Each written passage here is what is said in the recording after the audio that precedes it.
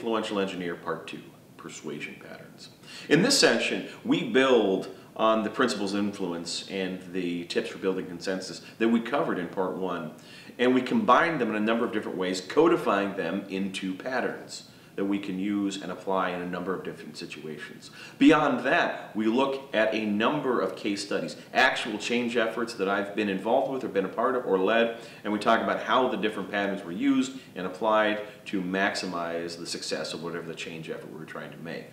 And then in the review, we look back over all the persuasion patterns that we introduced. We introduce some closing thoughts. This is a must for anybody who's in an architect role and a leadership role or just wants to make a change happen in their organization.